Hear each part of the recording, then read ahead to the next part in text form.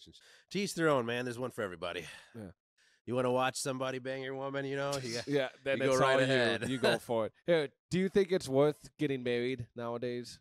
Not really. Not anymore. I think it was at one time, but men just do not have the status in the household that they did before. You know, when I was growing up, I was raised by my grandparents, but my grandfather, so that's a generation, back even, but my grandfather always got the biggest pork chop, and he got fed first, and he got taken care of first because he got treated like a king. Because he was a high value king. Right, because he was exactly. No, that's exactly it though. He probably felt that way too because he was taken care of, You could literally set your watch by my grandfather's meals. To this day, I can literally go over my grandparents' house, and at 12:45, I know there's going to be a plate on that table, whether that man's in that house or not. It doesn't matter if he's even there. It will be there waiting for him. I guarantee it. And that doesn't happen anymore. Some women don't even want to cook. Like I literally, I hate to say this because it's kind of wrong, but I literally sought out an Asian woman because they're one of the few women that are being taught by their families to take care of their men. Yeah. I know there's they other raise them religions and races that are doing that too, but that's one of the obvious ones. It's like, for my wife, I don't have to beg her to do those things. Her parents have already ingrained that in her. I literally turn around and it's done, and that's why I say if you're going to get married, know who you're getting married to because that's who you're stuck with. And you don't want to end up making her your enemy. Yeah. Because know what that's you what value. happens a lot. If you value having dinner at the table at 6 p.m. and you value making more money than your girl, get that type of girl. Get that type of girl. Because there's a girl out there for everybody. Are you kidding me? Well, a lot of those situations, those are born out of people just using love as a word and not ever reflecting on a definition that they can hold themselves and their spouse or their partner to. And I think a lot of it, just wrote this down in that last passage, the fear has been redirected from where it belongs to fear of authorities and meddlers and people who write write precedents in family courts.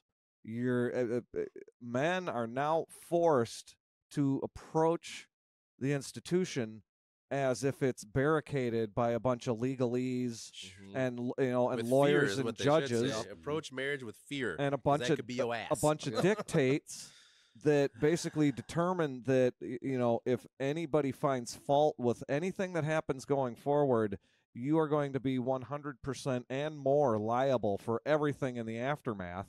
And it's a corrosive environment within which to ask men to behave as men. It's I don't like that. It's awful. Masculinity.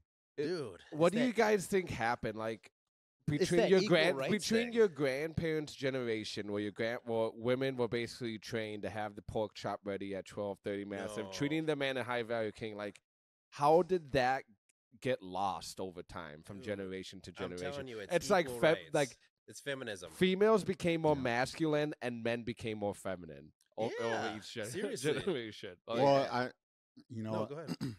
I do think it's feminism, but extreme feminism.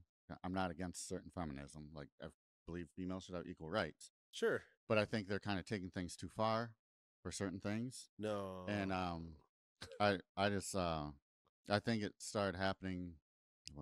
That's pretty much when it started happening.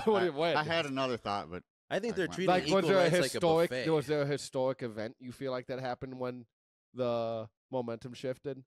I think it's just been a process, like an ongoing process. But I think one of the main things is it has to do with the courts.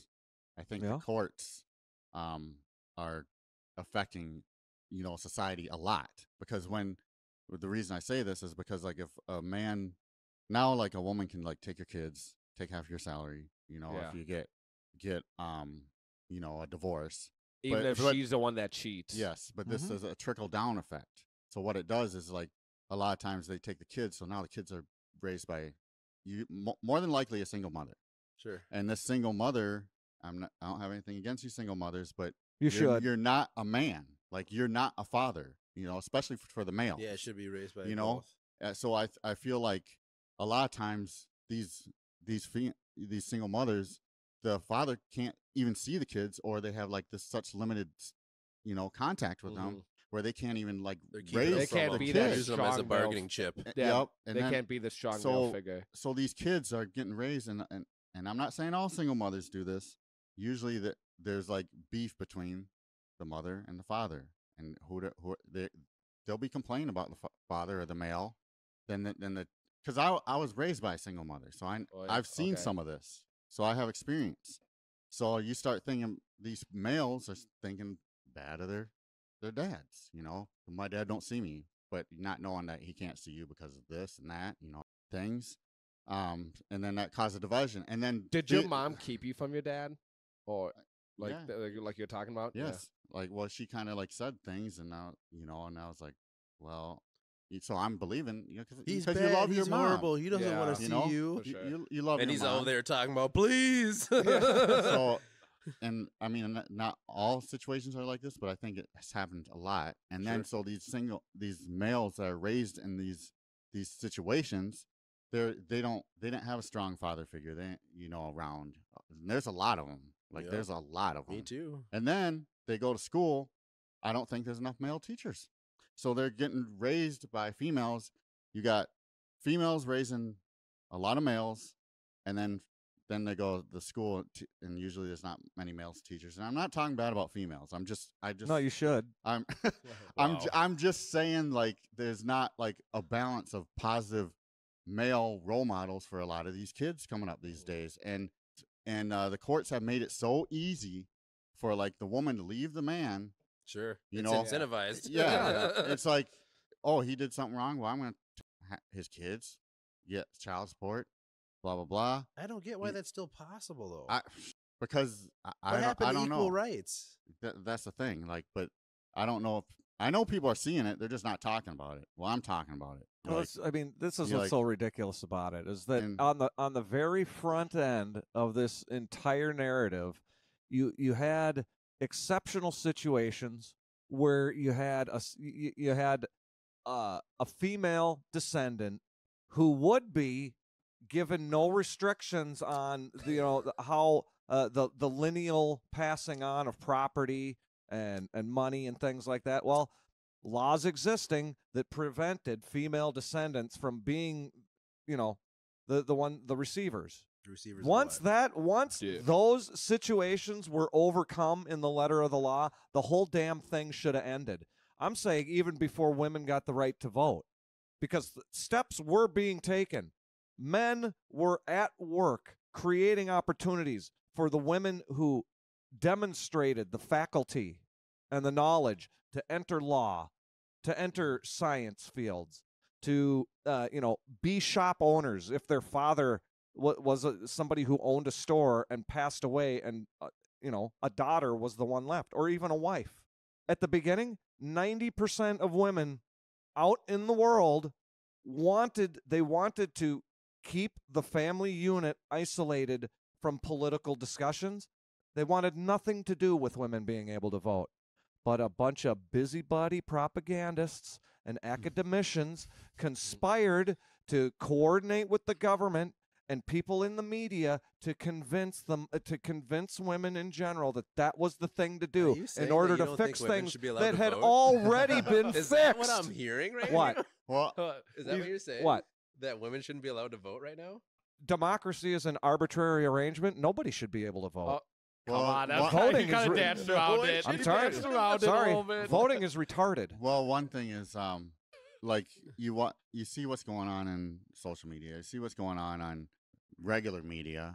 They don't make we should be like kind of stressing that family should be together, and I feel like that's in the narrative at all. No. Like they made it so easy for people to leave each other that it's like it shouldn't be that easy. If you get married, that's supposed to be death till you part. Now, I understand there's extreme situations, but it shouldn't be that easy. It shouldn't be a financial advantage for one person to leave the other. It just shouldn't be. Like that's. And why is it so good for the woman to leave and never good for the man to leave? That's what I don't get. If there's equal rights, see, women use equal rights like a buffet. They're like, oh, yeah, I'll take equal pay. Yeah, I'll take that. Oh, oh, equally when we break up that we share everything and split everything down the middle. Nah, put that back.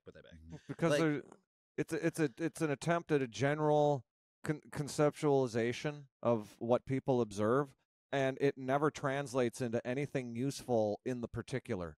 Because when you come up with this the way it should be, well, now that has to be implemented through all of the sticky, dirty fingers of the state and all of its accompanying cronies who got their little tendrils penetrating into everything, and one false turn of a policy can cause absolute disaster. But that's never taken account of at the beginning with this is the way it should be. Women's rights, equal pay, all this dumb shit. Not a single one of these people ever does their due diligence to actually investigate the causes or even the existence of these deficits they claim to be crusading against. And it's bound to be a disaster. And it's we're living tough to through prove. it. Yeah, but it's tough to prove like who's responsible for ruining the marriage. You know, like when you think about it in an actual court of law, it's basically like it turns into a giant he said she said game. Yeah, and then how do you turn? And if you treat it, actually prove something? If you treat it as a temporary matter of legal convenience that somebody can throw away at the first sign of being dissatisfied with something, well, you didn't have a marriage in the first place. Just split everything down. The whole thing was pretend. It was basically role playing. Women. That's what a lot. Well, they're role playing marriage because